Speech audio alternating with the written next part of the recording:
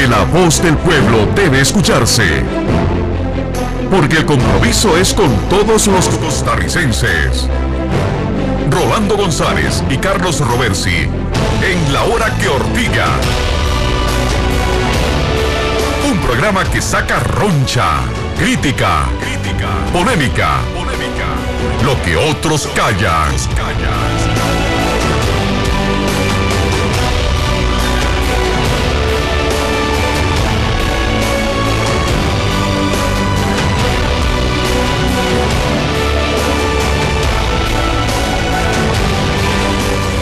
Buenas noches, tengan ustedes, amigas y amigos. Gracias por su sintonía, donde quiera que estén con nosotros. Habrá gente que diga que extraño, acabo de verlo en otro canal de televisión. Bueno, hoy tenía doble play. Estaba en Sin Rodeos con Isabel Espinosa en Canal 42 y ya estamos acá en Canal 2 y en Radio Monumental con La Hora que Ortiga. Gracias, infinitas gracias por su sintonía. Dentro o fuera de Costa Rica, por tele, por internet, por radio, como sea. Muchas gracias. Nos vamos de inmediato con la buena nota. Buena nota. Es momento de las noticias positivas.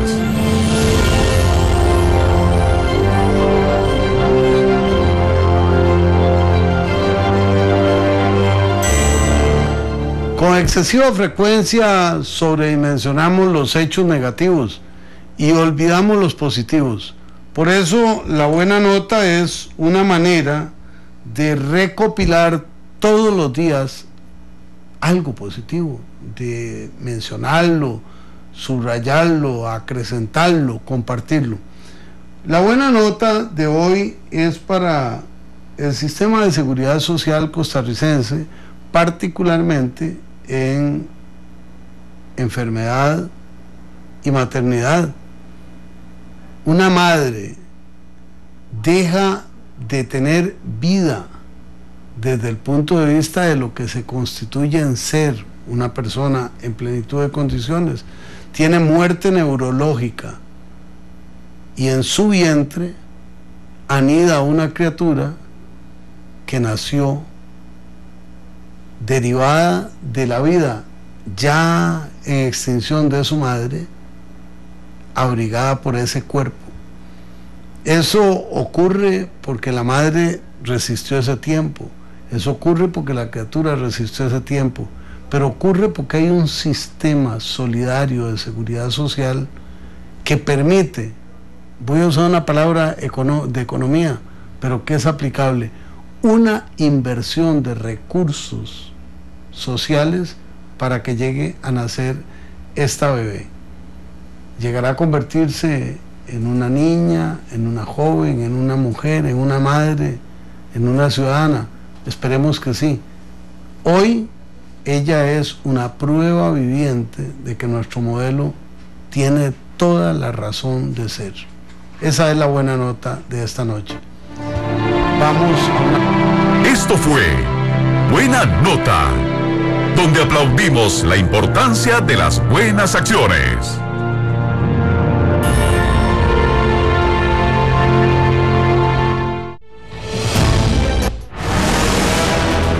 Tiro al blanco. Es tiempo de crear polémica.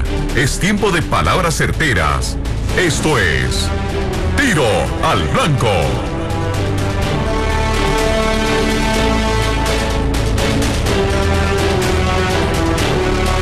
Estamos, amigas, amigos, a La Hora que Ortiga. Ahora estamos con Tiro al Blanco. Hoy tenemos un invitado cuya comparecencia enmarcamos en la protección de datos en la era digital.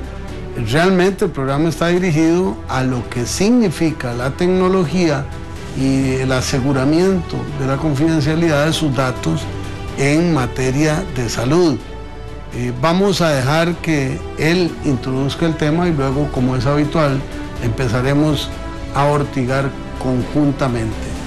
Rodolfo Golfín, bienvenido, muchas gracias por acompañarnos en La Hora que Ortiga.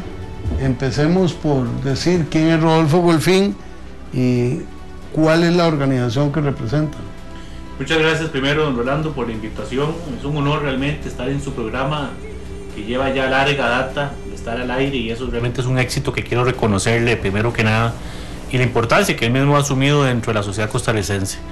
Bueno, mi nombre es Rodolfo Golfín, Leandro, yo soy presidente de una organización no gubernamental que se denomina Fundación para la Protección de la Salud de las Poblaciones Vulnerables. En pequeñito, FUPROSA. Es una organización, don Rolando, bastante ambiciosa, que ahora tal vez podamos reconocer, repasar un poquito las áreas que tenemos nosotros de actividad, pero que tiene fundamentalmente un principio, que es la defensa del derecho a la salud de las personas vulnerables. Que sabemos que los enfermos todos somos eventualmente personas vulnerables, pero siempre hay unas más vulnerables que otras. Nosotros partimos de un principio que el derecho, que la salud es ante todo un derecho, y desde esta filosofía procuramos que este derecho se respete, no solamente desde un punto de vista de prevención, sino también eventualmente de asesoría, de formación de las personas, que eso es muy importante, de empoderamiento de las personas, y eventualmente, llegada a la necesidad, pues hasta la defensa que podríamos ofrecerle a los ciudadanos en estos temas tan relevantes como es el tema de la salud, que es por excelencia el segundo derecho fundamental más importante después de la vida. Esa es a grandes rasgos la temática que manejamos, y el tema que nos trae también hoy, pues un tema muy relevante, que es la protección de datos de los pacientes o de los usuarios de los servicios de salud, en el área clínica, en el área de investigación, temas que quizás podamos desarrollar en el transcurso del programa. Vamos a comenzar por el principio, decía un profesor, protección de datos. En Costa Rica, en el sistema de seguridad social en general, todavía prevalece el dato físico, el dato escrito en un expediente con grapas o con prensas o con mecates, donde están todas las hojas acumuladas. Algunas unidades médicas ya tienen registro digital o expediente digital. Con la experiencia suya, el quehacer de la Fundación, ¿cuánto ha avanzado y cuánto le falta a Costa Rica en ese campo antes de entrar propiamente a protección de datos? Bueno, en el ámbito digital se han logrado ciertos avances. De hecho, hay directrices inclusive de la Sala Constitucional que obligan al desarrollo pronto de estas áreas digitales, y ir dejando atrás en la medida de lo posible el gran tema del papel y del uso de esos expedientes ya, pues digamos que obsoletos. Lamentablemente, pues la realidad es otra. No en todo el sistema de salud tenemos este beneficio, que también hay que analizarlo con cuidado, el tema digital, pero tendemos todavía a tener aquellos expedientes dispersos muchas veces por diferentes centros de salud, también con el agravante de que la persona que se le atiende en Talamanca hoy tendrá un expediente allá, y si se le atiende mañana en San José, pues tendrá un expediente en San José. Todas esas problemáticas que tenemos con el uso de expedientes físicos, que también viene a ser un problema. Pero además de esos problemas, el tema de la protección del dato del paciente es un tema quizás más importante, y que tiene que ver mucho, ojalá se proteja muy bien en la era digital, en la era del expediente digital, porque el acceso a la información del paciente para nosotros es fundamental, porque es información vital muchas veces, y también que puede afectar seriamente el buen nombre o eventualmente generar ciertas reacciones negativas en contra del paciente, ¿verdad? Que es lo que nos interesa a nosotros. Hoy hablamos con don Rodolfo Leandro, presidente de FUPROSA, la Fundación para la Protección de la Salud de Poblaciones Vulnerables. De poblaciones vulnerables, realmente es un nombre bien extenso. 905-222-0000, el acceso telefónico, la Ortiga CR en Twitter, la Hora que Ortiga en Facebook. ¿Qué grado de cobertura han alcanzado? Hemos estado pues tratando en primera instancia de desarrollar un programa de formación, un programa de empoderamiento de las poblaciones a nivel nacional. Hemos realizado, por ejemplo, charlas virtuales en cooperativas, hemos realizado charlas presenciales en colegios, hemos generado incluso algunos medios de comunicación, nos han facilitado el acceso para poder empoderar a las personas en estos temas importantes de salud, y creemos que bueno, es un proceso porque recientemente hemos comenzado, llevamos poco más de un año de estar en franco trabajo, pero hemos logrado una cobertura importante, una cierta concienciación del tema para que podamos ir desarrollando nosotros lo que nos interesa más que nada, que es la formación de las personas. Un derecho que se escribe pero que no se conoce tiene poca validez, y realmente lo que nos interesa es que los ciudadanos conozcan cuáles son sus derechos, que conozcan estas leyes que emana de la Asamblea Legislativa, y que realmente podamos tener en ellos, primero que nada, defensores de sus propios derechos, y segundo también personas que vengan a proteger y a defender los derechos de otros ciudadanos. También nos hemos preocupado mucho por formar a los profesionales de la salud, no solamente a los médicos, sino en otras áreas de la salud, para que estos puedan también tener conciencia de cuáles son sus obligaciones y también conciencia de los derechos que tienen todos los usuarios, esos usuarios que atienden todos los días en el sistema de salud. Hemos llegado a dar clases en universidades dando cátedra, o por lo menos llevando cierta orientación en estos temas. Y bueno, también tenemos ahora la oportunidad, don Rolando, y amigos que nos escuchan y nos ven, de participar en el Comité Ético Científico de la Caja Costarricense de Seguro Social, donde hemos asumido el rol de representación de la comunidad en este importante Comité Ético Científico, que tiene que ver con todo aquello que tiene, de investigaciones en seres humanos, y es un tema muy importante, porque la protección del derecho a la salud también se da en esos ámbitos, y tenemos que preocuparnos. Entonces la extensión, así como el título de nuestra fundación es extenso, la cobertura y el trabajo por hacer es muy amplio, y procuramos de estar en la mayor cantidad posible de escenarios en defensa de este derecho fundamental. Estamos hablando de la era digital, de la tecnología, de la simplificación, le sonará a usted raro, ¿verdad? La simplificación de los registros. En vez de tener grandes carpetas, se tienen archivos digitales, de la seguridad de esos archivos digitales. Yo le iba a preguntar al licenciado Rodolfo Golfín cuál ha sido la resistencia al cambio en el personal involucrado en esto y en la gente que se incorpora a estos procesos. Pero vamos ortigando colectivamente. Sergio González nos habla desde Cartago. Adelante, por favor. Buenas noches, don Rolando. Buenas noches. Siempre tengo una dudita con respecto a lo que es esto de los datos digitales. Sí, yo creo que es bueno, pero por ejemplo yo pienso que la tecnología tiene sus ventajas y desventajas. En este caso, el archivo físico tiene la posibilidad de que se pierdan. Cabe esa posibilidad. En archivos digitales también, en los datos guardados se pueden perder, por cualquier motivo se puede perder. Entonces la pregunta mía es, ¿qué tan seguro es realmente, qué tan seguro podemos estar de que esos datos no se van a perder? Igual pasaría, por ejemplo, con las cuotas de la caja, ya que tan seguro uno está de que realmente todas esas cuotas que uno lleva se van a perder o no. Entonces esa es mi duda. Buenas noches. Buenas noches, muchas gracias, don Sergio, hasta Cartago, un abrazo. Don Rodolfo. Bueno, sí, siempre existe ese riesgo, y de hecho es una de las preocupaciones que nosotros tenemos, el manejo adecuado de los archivos y de los registros digitales. Sin embargo, la tecnología, o más bien el mundo, sigue avanzando, nosotros no podemos detenernos, y además el uso del papel ya viene siendo un sistema pues bastante también peligroso.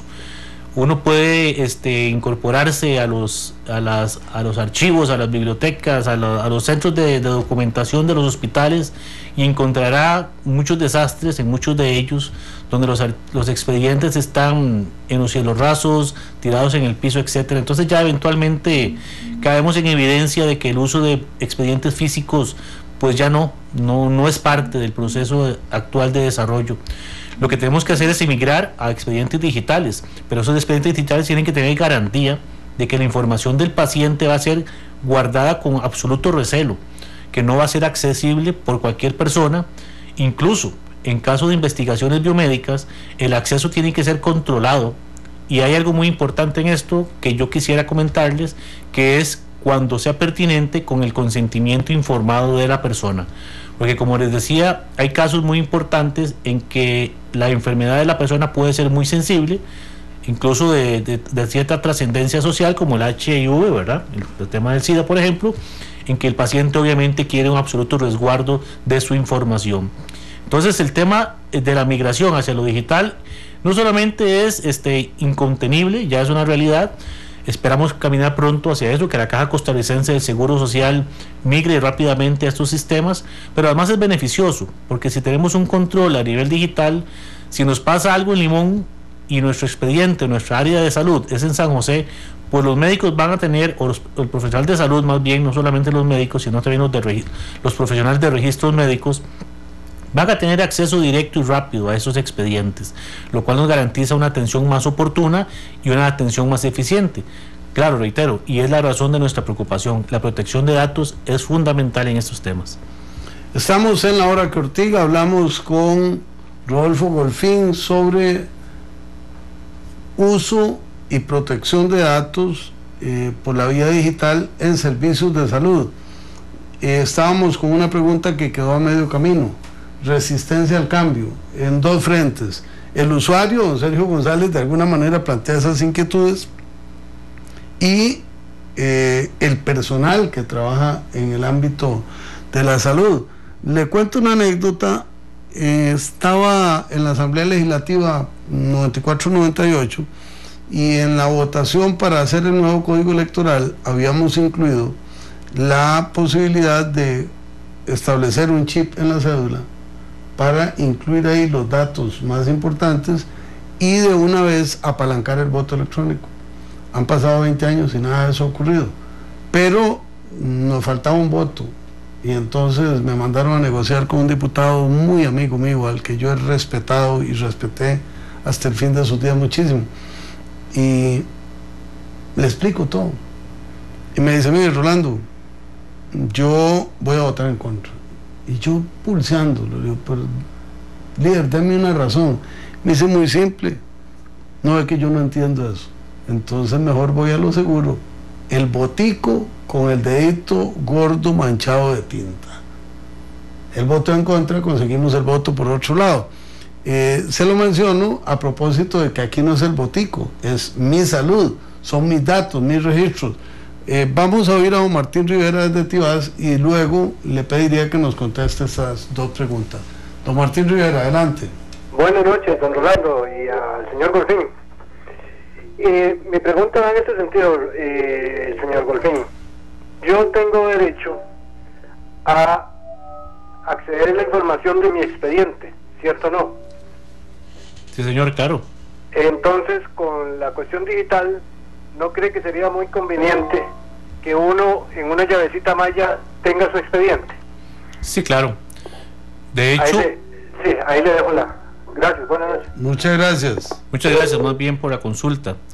De hecho, en otras labores que me corresponde realizar, también soy verificador de calidad de despachos judiciales, y en este tema precisamente de la protección de datos hay muchas semejanzas entre el ámbito judicial y el ámbito de la salud. Hay muchos juzgados en los que ya ustedes van, o puede ir el abogado, el usuario en general, y en lugar de copias o fotocopias, lo que le dan es con una llave o con un CD, le dan copia del expediente. Y eso es lo que realmente se está usando, y es lo que, como digo, tendemos a usar para por muchas razones, no solamente la problemática que hay de estar manejando expediente físico, sino por otras razones, digamos, de economía y de rapidez y de certeza en el uso de la información. Yo creo que perfectamente podemos utilizar ese sistema, un sistema que nos permita acceder y llevarnos copia de nuestro expediente, que también tenemos que garantizar otras cosas, que sea una copia absoluta, una copia integral, y eventualmente cuando sea requerido una copia pues ya en otra materia o en otra forma, como puede ser una copia física debidamente certificada, esto especialmente para casos de judicialización de la salud, para cuando tenemos que llevar algún asunto de salud a la corte. Pero se puede hacer, y es muy importante. Lo importante aquí es cómo manejar y quién maneja esta información. Creo que es el tema fundamental. ¿Quién va a tener acceso a esta información? ¿Van a ser los profesionales como los médicos, por ejemplo? ¿O van a ser los profesionales de registros médicos, que son los profesionales que tienen esa labor dentro del sistema de salud, que es precisamente manejar todos los registros, toda la documentación que tiene que ver con el expediente clínico? Entonces, bueno, son temas que tenemos que ver, pero la tecnología ya nos alcanzó y yo creo que tenemos la obligación de caminar hacia eso. Con la pregunta suya, don Rolando, que si hay resistencia, siempre se genera una resistencia. En la corte yo he podido constatar la resistencia de muchos funcionarios al cambio, y también lo he podido constatar en el ámbito de salud, que también nos desenvolvemos, cuando muchos nos dicen que es más seguro o más confiable el expediente físico. En realidad, al día de hoy, el expediente digital pues no ha llegado a explorarse o a utilizarse en todo el sistema de salud, pero en el momento que se haga, ese cambio va a ser inevitable.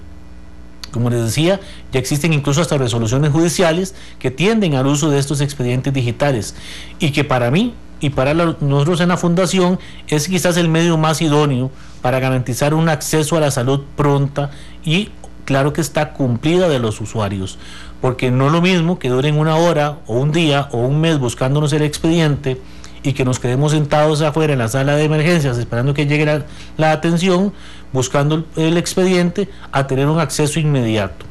El comentario o el ejemplo que nos pone don Rolando de tener un acceso por medio de nuestra cédula es uno quizás de muchas fórmulas que podríamos implementar, que en cada una de nuestras tarjetas de identidad, tanto nacionales como extranjeros, residentes legalmente en el país, tengamos acceso directo a nuestros expedientes de salud, porque reitero, ¿qué derecho más importante hay que el derecho a la salud después del derecho a la vida? Es complejo, Rolando, es un tema que se las trae. Es complejo y por eso estamos aprovechando el tiempo al máximo.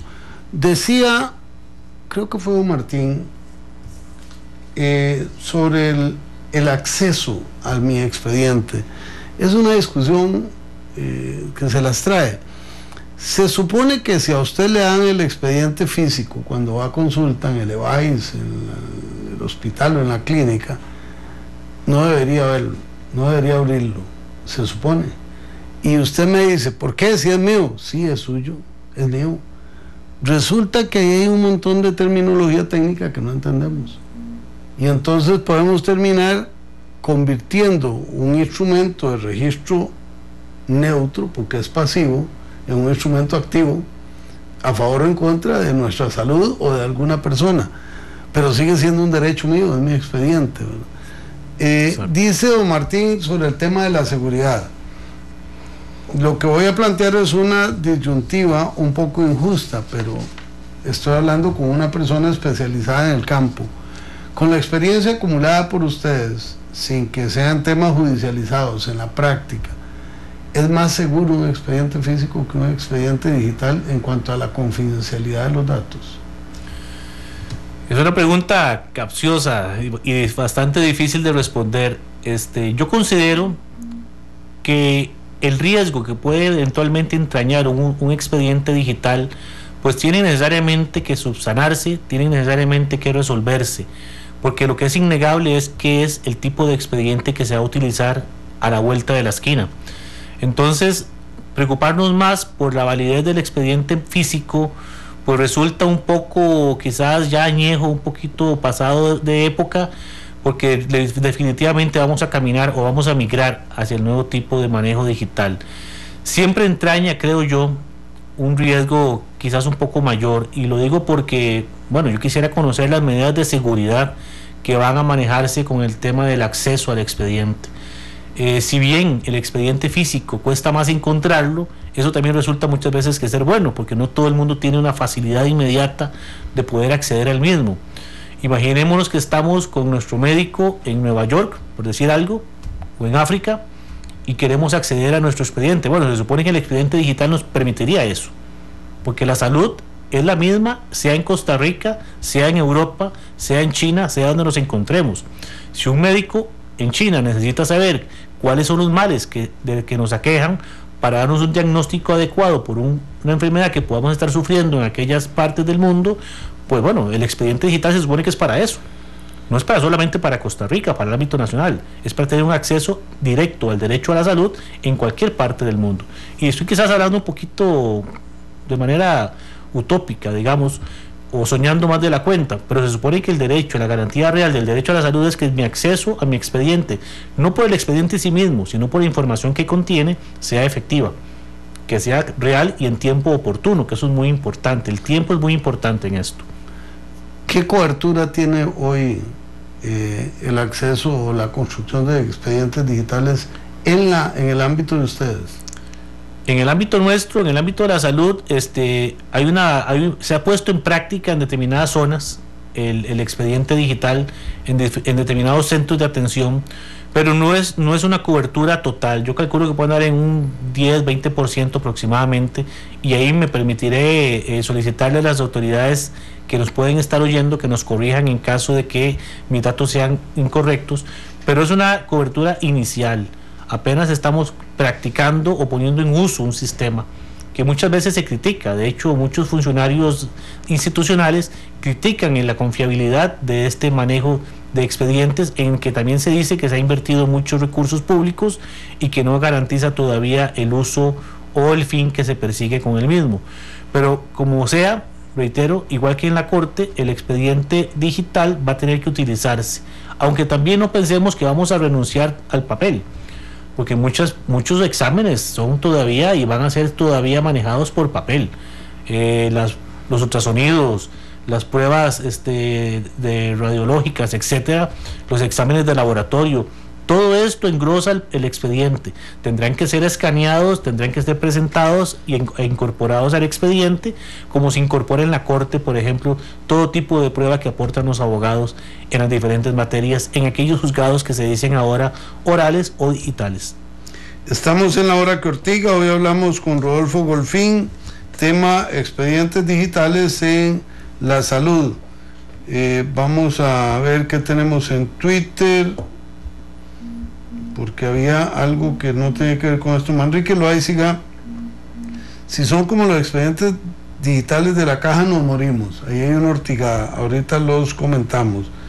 Jerry Bolaño: saludos Rolando, mucho gusto don Jerry, gracias por sintonizarnos.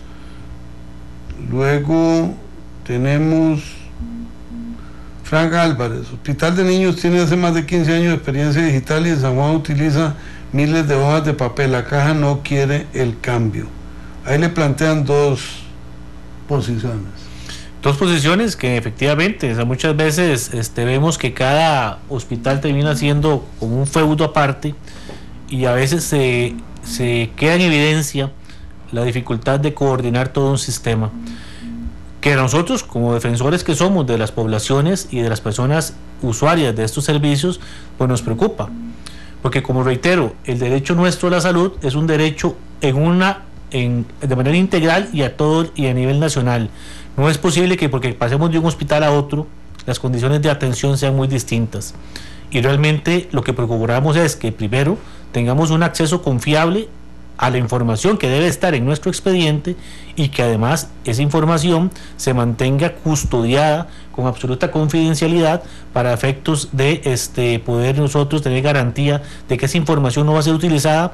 Y muchas veces no se piensa el uso que se le va a dar a esa información, porque conocemos de casos que eventualmente incluso hasta se ha dado el traslado de información a empresas privadas que después lo utilizan obviamente para beneficio propio. Me dicen que don Martín quiere hacernos una... Don Martín Rivera, adelante, por favor. ¿Aló? Sí, adelante. Sí, disculpen el abuso. No se preocupe. Aquí es inusual que dejemos doble play, pero el tema de hoy es un tema en que estamos construyendo una nueva cultura, entonces tenemos que nutrirnos juntos, quienes saben del tema y quienes somos usuarios. Adelante. Vea, don Rolando, le voy a contar brevemente. Yo fui empleado en el San Juan de Dios hace más o menos como 40 años y me tocó ver eso, que andaba haciendo unos trámites ahí, pasar por una estación se llama, estación de salón, ¿verdad? Donde un puesto de están trabajo, las enfermeras y médicos y todo eso, y un médico se había jalado una torta y lo vi arrancar la hoja médica y cambiarla. Entonces yo me pregunto, siendo el expediente digital, digamos, en la caja, ¿qué seguridad voy a tener yo como usuario de que se cometiera una malpraxis o un caso como el que le cuento, y que esa entrada anómala no quede registrada o quede registrada? No, ¿me explico? Sí, señor. Ya le va a contestar don Rodolfo, y yo en mi ignorancia le voy a añadir un par de elementos. Don Rodolfo. No, es preocupante, y de hecho la práctica misma de alterar un expediente es un delito también. Entonces la forma en que este delito se cometa es de suma gravedad si se trata, por supuesto, de un expediente de salud y para encubrir eventualmente una responsabilidad por parte de un médico. Nosotros hemos defendido una posición de la importancia de darle una mejor un espaldarazo, digámoslo así, una mejor posición a aquellas personas que se encargan del manejo de registros médicos. Vea qué curioso, don Rolando, y amigos y amigas que nos escuchan y nos ven. Existe por disposición la obligación de los tecnólogos en registros médicos y los profesionales afines de registros médicos de incorporarse al colegio de médicos, porque son profesiones afines que al día de hoy no cuentan con un colegio profesional, cosa que yo insto para que algún día lo puedan hacer. Pero también dentro de esa obligación que se da, existe la obligación de estar bajo supervisión médica, lo cual yo por lo menos reprocho y digo que no debe de ser así, porque la obligación el área de acción del profesional de registros médicos es muy distinta a la del profesional en ciencias de la medicina o a los médicos. Entonces no es lógico pensar que un profesional en medicina esté supervisando a otro profesional que lo que maneja son registros, datos, información, que muchas veces y en la gran mayoría de los casos ni siquiera la conocen los profesionales en otras áreas de la salud. Lo que quiero decir con esto es que se debe de darle más realce, más importancia, darle más apoyo a aquellos profesionales que van a estar a cargo del manejo de estos expedientes, porque no pueden ser cualquiera. No pueden ser solamente secretarias, por ejemplo, o administradores. Tienen que ser profesionales, gente que tengan una formación especial y un compromiso especial con el manejo de esta información, porque esta información, como les digo, es sumamente sensible. De aquí puede salir grandes intereses económicos, como por ejemplo empresas transnacionales farmacéuticas que requieren información confidencial o de ciertos tipos de casos, empresas costarricenses o nacionales que requieren información de cierto tipo de pacientes. Entonces el tema es un tema muy delicado. Vamos a oír a don Rodrigo Pérez desde Desamparados, sería la última llamada de la noche, luego veré qué tengo en redes. Don Rodrigo, adelante, por favor. Gracias, buenas noches. Aparte de todas las medidas de seguridad... Perdone, la última llamada de este segmento, no de la noche. Adelante. Me preocupa un asunto que es que si no nos corremos el riesgo, como pasa con la misma corte y con los bancos, cuando le dicen a uno, se cayó el sistema, en toda la información, espérese, ven 2 o 3 horas. No existe ese riesgo con este asunto ahora. Muchas gracias a don Rodrigo. Don Rodolfo. Sí, claro. O sea, lamentablemente ese riesgo es un riesgo que existe, como existe en cualquier institución, incluso en cualquier empresa privada, que hayan fallos de energía y de suministro de corriente eléctrica y que den al traste con estos servicios.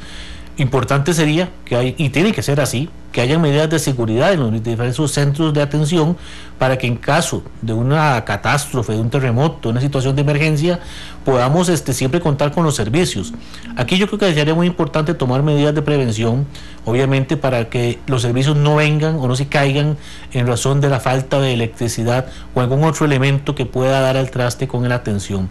Porque como siempre reiteramos, el tema de la atención es fundamental. El paciente tiene derecho a ser atendido a una hora y un día específico. Y no lo decimos nosotros, lo dicen los señores diputados que dictaron la ley 8239 y que además, como le digo, es ley de la República y que debe de acatarse y respetarse en esos términos. Entonces, bueno, tomemos las previsiones. Lamentablemente se puede dar la situación, pero cuando migremos a estos sistemas vamos a tener que tomar las previsiones del caso. Íbamos terminando y hay un tema que quedó en el ambiente. ¿Qué ocurre si alguien maniobra, manipula? Hay un término que cada día cobra más cuerpo en el mundo de la globalización, se llama trazabilidad, que permite determinar, como si usted pusiera la huella digital, quién entró a un expediente electrónico de cualquier índole. Aquí estamos hablando de salud. Puede no ser de salud, puede ser financiero, puede ser de armas, puede ser de los registros básicos suyos, de su familia. Todo queda registrado en el mismo sistema. Tienen altísimos componentes de seguridad. Infalible no existe. Y cuando decía don Rodrigo, ¿qué ocurre si se cae? Bueno, es lo que ocurre cuando usted llega y no aparece el expediente suyo, porque lo tiene en un desmadre de una bodega. Exacto. Y no lo encuentran en papel, o llegue el expediente y el de la caja no está foliado, sino que es por tiempos, por horas y fechas, y desapareció una hoja, por lo que sea. Un examen que estaba alterado, lo sacaron, o usted mismo lo sacó. Entonces siempre son vulnerables, pero yo tengo la convicción de que lo digital cada día es menos vulnerable a la manipulación individual. Sí puede ser, porque don Rodolfo mencionaba algo que a mí sí me inquieta muchísimo. Cuando las grandes transnacionales de la farmacia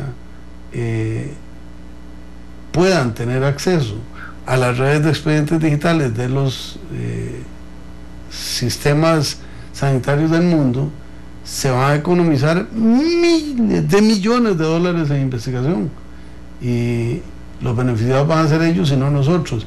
A eso quienes están en este campo deben ponerle atención. Entonces le dejo la palabra para que usted nos haga un cierre, y en el cierre que nos informe cómo lo pueden contactar, o a la Fundación, para aquellas personas que se interesen en este tema y que quisieran profundizar. Sí, claro, de hecho el tema del acceso ilegal o no formal, digámoslo así, de los expedientes es un tema que precisamente es la razón de nuestra principal preocupación cuando hablamos de la protección de datos de los usuarios de los servicios de salud. El violentar un sistema en Costa Rica, un sistema informático, sabemos que es sumamente fácil. No existe en nuestro país la protección que debería de existir en esta materia como lo existe en otros países, y sin embargo vamos caminando hacia eso. Yo exactamente igual que usted, don Rolando, me imagino a las grandes transnacionales accediendo a la información de nuestros usuarios de los servicios de salud para producir medicamentos en el mejor de los casos, o para manipular eventualmente hasta los mercados de salud. Y hay temas muy interesantes. Hay mucha gente que dice, por ejemplo, que el tema del Zika no es un asunto tan natural como pareciera ser, y uno se pone a preguntar, uno se pregunta más bien, bueno, ¿hasta dónde llega eventualmente el acceso a una manipulación? Y es preocupante, reitero, porque a nosotros sí nos interesa mucho ver cómo se va a proteger a la persona. Ojalá que las autoridades, podamos desarrollarlo en otros programas, puedan decirnos cuáles son esas medidas de seguridad que tienen ya que estar implementando, así como se han implementado, por ejemplo, en la Corte. Pero en la Corte hay un elemento muy importante. Lo que pasa en la Corte es casi siempre el interés de una persona, no trasciende, pero lo que pasa en salud es de interés no solamente del Estado, sino de enormes y transnacionales que saben que en esto hay un gran negocio, y no queremos ser eso, precisamente, objetos de negocio, sino sujetos de derechos. Eso es quizás el comentario de cierre. Y para informarle a la gente, nosotros tenemos, bueno, nuestra organización tiene ya su correo electrónico, por supuesto, el que pueden accedernos o localizarnos. Le voy a dar el de la dirección electrónica, sería fuprosacr@gmail.com, fuprosacr@gmail.com, el mío personal, rgolfin@abogados.or.cr, o bien a mi teléfono directo, que sería el 8380-5422. En por estos medios pueden consultarnos. Como les digo, nuestro interés es capacitar, formar, porque no hay nada más terrible para mí como abogado ver que las leyes existen y emanan leyes todos los días de la Asamblea Legislativa, pero a la hora de que la gente conozca estas leyes, terminan siendo como libros escritos en chino. Primero, que la gente no sabe que existen, y si saben que existen, el problema es que no los entienden. Y la labor nuestra es principalmente de formación y ojalá que de empoderamiento de la población. Muchísimas gracias, don Rodolfo, por acompañarnos en la Hora que Ortiga. Vamos a una pausa y volvemos con Fuego Cruzado.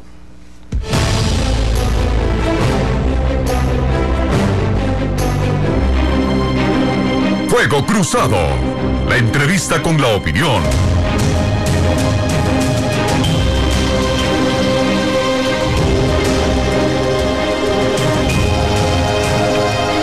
Regresamos, amigas y amigos, ahora en Fuego Cruzado, en la parte final de la Hora que Ortiga. Les voy a proponer 3 temas. Emerge un grupo trotskista en el Frente Amplio. ¿Es cierto? ¿No es cierto? ¿Qué implicaciones tiene? y de ese grupo la Organización Popular Ya, OPY, liderado por la diputada Ligia Fallas. El enfrentamiento de Otto Guevara con el presidente de la República y su calificación en contra de Luis Guillermo Solís y la reacción que suscitó en la Asamblea Legislativa. La compra de 64 motos Harley Davidson para la Policía del Tránsito por un costo cercano a los 800 millones. ¿Qué opina usted sobre cada uno de estos temas? O, como ocurre siempre, el tema que usted quiera abordar en estos minutos. Un saludo a Miguel Ángel Granados Castro, que nos localiza por Facebook. Luego tengo un saludo para don Freddy Sequeira también, y Luis Rolando Hernández. Buenas noches, Rolando Tocayo. A veces lo escucho por la emisora, hoy lo estoy viendo por Canal 2 CDR. Me parece que usted es un viejo zorro de Liberación Nacional, le falta un poquito ser más enérgico. Habló usted en vez pasada de que el proyecto de carretera a Birmania, aunque estaba el dinero, no se ejecutó porque no estaban los estudios. ¿Qué hacen ustedes en la Asamblea? ¿Perder el tiempo y bostezar solamente? Bueno, creo que no. En mi caso trabajo, y trabajo arduamente, no estoy satisfecho con los resultados. Y cuando hablamos de los estudios en un proyecto como este, hay un detalle: no nos referimos a los estudios para aprobar la ley, sino son los estudios técnicos que debió tener el Ministerio de Obras Públicas desde antes, o bien simultáneamente con la aprobación del proyecto de ley. Eso no se hizo en el momento oportuno. Luego, Porcicultor de Costa Rica nos comparte: ¿será que lo repetimos? Pero esta vez en la oficina de Alexander Mora, ministro de Comercio Exterior, y John Fonseca, viceministro. En realidad, el que nos tiene así de jodido y nos quiere joder más es el Ministerio de Comercio Exterior. Nos quiere meter la Alianza del Pacífico. ¿Ustedes qué opinan? Entonces me comparten una foto que fue de aquella manifestación cuando le regalaron al presidente Solís una chanchita. Diego Alberto Guzmán Madrigal: ¿qué opina de lo que dijo la sala sobre el transporte privado y Uber? La sala no ha dicho nada, nada más acogió para trámite una acción de inconstitucionalidad presentada por el diputado Otto Guevara, que en principio, porque no conozco la notificación, inhabilitaría cualquier acción contra lo que se está aplicando en materia legal para el caso de Uber y para el caso de los taxis. Miguel Ángel Granados: mi respeto a su labor legislativa, pa'lante. Muchas gracias, don Miguel Ángel.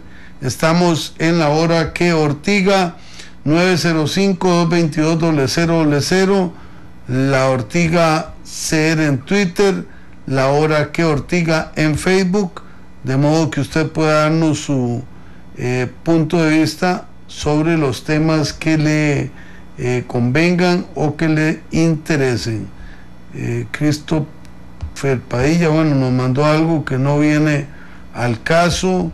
A veces nos utilizan nuestra publicación para incluir temas que son ajenos a la hora que Ortiga, que no nos molestan, solo que son promocionales de otra cosa. 905-222-0000, el acceso telefónico para que usted nos acompañe con los temas que le inquieten. Sebastián Steiner: las empresas pagaban por tener ese sistema porque podían acceder a datos muy completos. Esa es una observación. El mismo Sebastián: yo trabajé en empresas que manejan estos datos y la forma en que los conseguían a veces dejaban dudas. Claro, recuerden que hace poco una empresa consiguió datos de la base de la Caja Costarricense de Seguro Social y fue un escándalo. Carlos Navarro: dicen que la Asamblea ahora funciona como motel La Chancleta. Pucha, muy ortigoso y muy injusto, ¿verdad? Porque una circunstancia relacionada con la oficina de una diputada de pronto irradia a toda la Asamblea Legislativa. Roy Rojas desde Grecia, bienvenido, ¿qué nos dice? Buenas noches, don Rolando. Buenas noches. No quiero salirme del parámetro, digamos, de la noticia esa suya. Quisiera decirle algo a usted, que una vez se lo dice a Manrique Oviedo, siendo diputado del PAC. Él no me conoce, conozco a su familia y conozco a su esposa. Lo conozco a usted por medio de un amigo que no voy a mencionarlo, y a su esposa, que me hizo un gran favor estando en la Ciudad de México. Don Rolando, le voy a decir una cosa, una vez, un poco cantinflesco, no tiene que ver tal vez con el tema. En la noche, cuando llegue ya, haga consulta con su almohada. Siento que usted es una buena persona.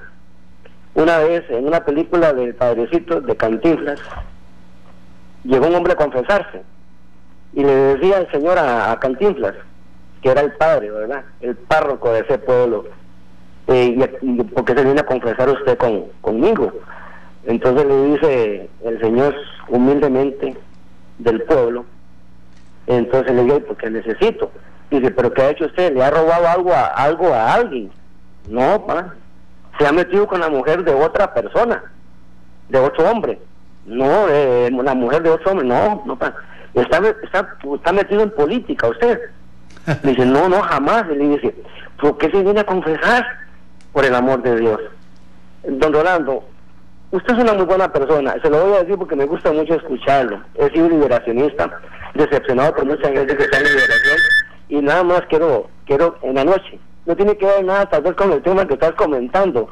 Ojalá que cuando consulte con la mamá en la noche, con su esposa o su familia, sus hijos, en el nombre de Dios se lo digo, ojalá que algún día pueda vivir usted de algo y que no sea de política, porque usted es una buena persona. Buenas noches. Muchas gracias por su llamada y su comentario. Usted también es una buena persona. Y aquí estamos dos buenas personas, uno ortigando de acá para allá y otro explicando lo que puede explicar. Déjeme decirle que con la juventud acumulada que tengo, yo empecé a trabajar a los 15 años. He trabajado en fotografía, en carnicería, en pescadería, en verdurería, en sastrería, en comunicación, y esto no es política. Tengo 11 años de haber generado este programa con Carlos Roversi, de los cuales paré 3 y medio más o menos, 4 años que estuve entre el gobierno de doña Laura Chinchilla y la campaña anterior. Entonces, a eso póngale usted que he ejercido en el magisterio alrededor de 17 años. Usted dirá, pero qué montón de tiempo, hay cosas que están simultáneas. Entonces, como usted es una buena persona, yo sé que me está poniendo atención y va a consultar con su almohada o con su esposa, a quien no conozco y que no me ha hecho ningún favor. Entonces no tengo esa relación positiva que usted tiene, como ha comentado, con la mía. Reflexione. ¿Será justo descalificar a una persona cuya vida no se conoce porque gran parte de esa vida ha sido funcionario público, trabajando como debe ser, y gran parte ha sido empleado privado o emprendedor como lo soy en este proyecto? Toma usted nota de que la hora que Ortiga, por ejemplo, no tiene pauta. Aquí yo vengo a trabajar todas las noches porque sí, no porque recibo una remuneración. ¿Le parece justa su apreciación? Si le parece justo, duerma en paz. Si no le parece justo, duerma en paz. Sé que me lo dijo de buena fe, yo le contesto en idénticos términos. Y me gusta rajar con la historia de mi vida, porque viera cómo me ha costado llegar a donde estoy. Nada regalado, y nunca he tenido ni madrinas ni padrinos en política. He tenido que pulsear todo esto. Gracias por la oportunidad. Don Gerardo Barrantes desde San Carlos y don Rodolfo Solano desde Tres Ríos, y con ellos vamos redondeando las llamadas de esta noche. Propuse 3 temas, no tienen que ser los de ustedes. El Frente Amplio y una línea trotskista, la situación entre Otto Guevara y Luis Guillermo Solís, y la compra de motos en la Policía del Tránsito. Adelante, don Gerardo. Sí, buenas noches. Don Rolando, yo estoy en varias oportunidades, le he oído decir que el gobierno, el Estado, no puede asumir ciertos proyectos productivos, por ejemplo, las carreteras con sus peajes, el puerto, los puertos de Moín, el tren, el ferrocarril y cosas de ese tipo. Usted dice que porque no hay dinero, es lo que siempre ha dicho, pero yo creo que no es así. Yo creo que el gobierno no asume esos proyectos pues porque la idea es dejárselo a la empresa privada, porque dinero sí hay. Imagínese usted que el pretexto de que no hay plata se usó, por ejemplo, en el puente del llamado de la Platina, que cuando la primera vez que se arregló, se dijo que se iba a arreglar porque no había plata para hacerlo, y sin embargo se han pagado 14.000 millones, imagínense ustedes, se han desperdiciado. También se desperdició la plata de la trocha, se le regaló a aquella gente 36 millones sin chistar, sin meter las manos, y luego imagínense la millonada que se paga en que se le paga a las empresas de seguridad privada, saliendo más barato tener sus propios empleados, su propia seguridad, como toda la vida fue. O sea, plata hay, lo que pasa, y además, si se cobraran los impuestos, si se obligara, si se crearan leyes drásticas como en Estados Unidos, en Europa, donde hay cárcel para el que no pague impuestos, pues haría toda la plata del mundo para hacer los mejores proyectos. Ahora, si de lo que se trata es que participe la empresa privada, perfectamente puede participar en la parte operativa, no así en la parte administrativa, porque el problema en Costa Rica es que ese tipo de negocios se lo dejan a la empresa privada, se lo dejan totalmente para que toda la ganancia sea de la empresa privada. Y una pequeña cosa, en la ley procesal laboral se habla, usted estuvo hablando la vez pasada que se habían dispuesto cosas como la prontitud en los procesos judiciales, la defensa por parte del Estado, todo más expedito, más fácil, un montón de cosas. Pero no sé si se habló de sanciones drásticas, efectivas, como por ejemplo cerrar negocios, cárcel, confiscaciones, cosas de ese tipo. No se habla de nada de eso. Mientras no existan sanciones drásticas aplicables, pues todo viene siendo un plato de babas. Buenas noches. Buenas noches, muchas gracias a don Gerardo Barrantes. Oímos a don Rodolfo Solano desde Tres Ríos y con él cerramos las llamadas para compartir lo que tengo en Twitter. Buenas noches, don Rodolfo. Sí, muy buenas noches, señor Rolando. Me gusta mucho su programa. Siempre lo oigo cuando puedo. Muchas gracias. Sí, lo siguiente, digamos, me tengo que ajustar al tema que usted puso, los tres temas o No. Bueno, es lo siguiente, me preocupa y quiero oír mucho su concepto sobre las nuevas municipalidades o los nuevos consejos municipales. ¿Está usted de acuerdo conmigo en que este año va a ser un año de estancamiento de todos los municipios porque llegan demasiados los elegidos llegan totalmente pollitos, y me preocupa mucho todos los proyectos, todos los problemas que se cargan en un cantón van a tener ese debido estancamiento? Y por otro lado estoy de acuerdo en lo que le dijo usted el señor Rodolfo Guevara a nuestro presidente, a pesar de que yo soy del partido oficialista, que yo no estoy de acuerdo con cómo está gobernando este señor. Me parece muy demasiado bueno, y lo felicito, señor Otto Guevara. Muchas gracias. Muchas gracias a don Rodolfo Solano. Yo creo que el fondo de lo que dijo Otto Guevara está bien, la forma es un desastre, completamente irrespetuoso. Sobre el tema de las municipalidades, es la curva de aprendizaje en todo modelo democrático. Los países con 6 años de mandato tardan 1 año y medio en ubicarse, los de 5 o 4, 1 año, 1 año y medio. La diferencia no es mucha. En cuanto a las municipalidades, aunque hay mucha gente nueva, por dicha, hay una suficiente cantidad de gente que repite, y los equipos de las municipalidades son personal permanente. Yo pienso que se va a dar un bajonazo y luego un relanzamiento, y sí hay que tener atención en que las municipalidades van a disponer de 3 veces más recursos para caminos cantonales, gracias a una ley que aprobamos en la Asamblea Legislativa y que nos permitiría mejorar la red vial cantonal ante la inoperancia del Ministerio de Obras Públicas y Transportes. Bueno, vamos a ver en Twitter, tengo los siguientes comentarios de Sarpe. Carlos Navarro, eso de Ligia Fallas no es peculado. Yo creo que no, ¿verdad? Porque el peculado es un acto de aprovechamiento de los recursos del Estado para mi beneficio personal. En el caso de ella, tal vez su visión es distinta de la mía, pero yo no me atrevería a decir que haya algún tipo de deshonestidad en cuanto a uso de recursos públicos para su beneficio.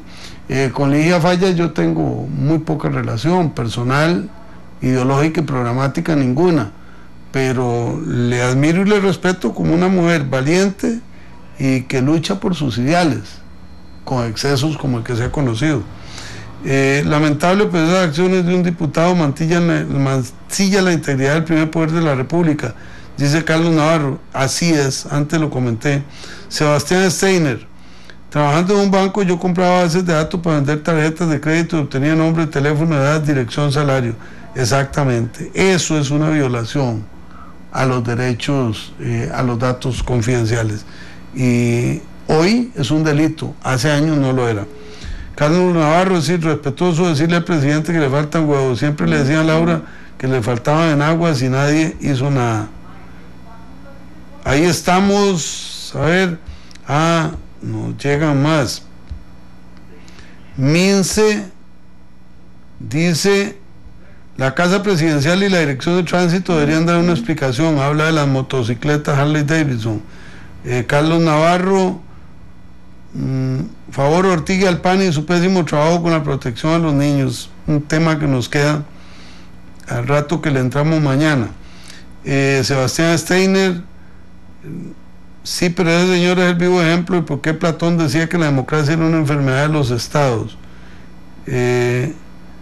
Claro, doña Laura fue vilmente traicionada por mucha gente en la que confió. Generif Traña: la filosofía trotskista muy alineada con la posición del FA, no es de extrañarse. Bueno, amigas y amigos, nos vamos. Muchas gracias por su sintonía. Mayra Alfaro y Rodolfo Chacón en Canal 2. Yo, Glenn Giovanni Montero, Marco Antonio Ramírez en Monumental, Rolando González, Rigo González, Mari Carmen Pozo, Carlos Roberts y Rolando González Barquero. Nos despedimos desde la Hora de Ortiga. Mañana estaremos con Ortiga Libre, Dios mediante. Esto fue Fuego Cruzado.